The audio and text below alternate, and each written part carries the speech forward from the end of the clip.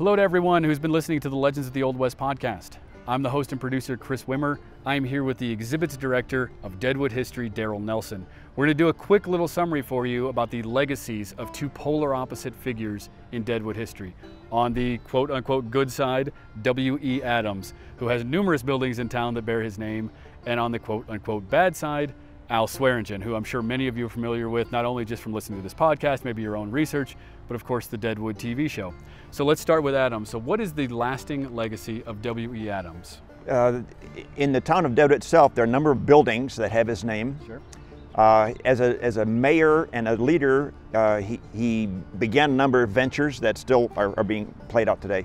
But most importantly for us, he was a very wealthy man. He left a great deal of wealth to his widow, right, who then invested money well and established a foundation. And we are still, among many arts and civic organizations, receiving money from that foundation. So right, their legacy continues vividly up to the present. Right, she was one of the early investors in Disney and IBM, right, and so that money is still rolling in and still helping to complete different projects and to help fund different right, initiatives here in Deadwood. So on the other side of the spectrum is Al Swearengen, of course. So what kind of legacy do we have for Al?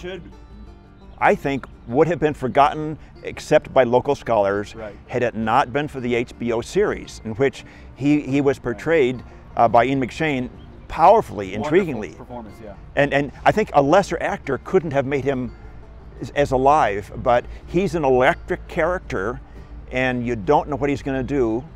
And he's layered. You get the impression that there's more to this guy than just doing mean things. Right, right. But at the same time, we probably wouldn't know who he was. Right. Just with his operation to the Gem Saloon, he left in 1899 after the third fire to his Gem Theater. Yeah. And then he was gone from Deadwood, and so he probably would have been forgotten after that. Yeah, I think so. So I guess it's a tribute to the power of stories. Right. And I would argue that is there a way to include the other part of the spectrum in the entertainment world? I don't know.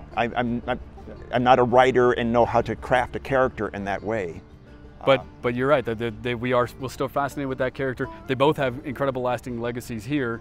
One for all the initiatives you can still see around town, and one predominantly maybe because of the entertainment industry. Right, right. And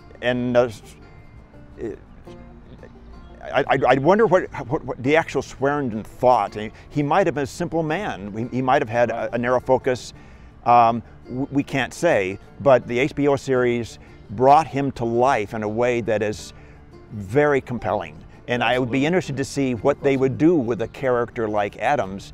Probably have to smudge him a bit, yeah, to suggest who's. And in fact, he probably was not that perfect. No, of course, yeah. As we talked about, certainly anyone who listens to the podcast, you'll hear more about the life of W.E. Adams.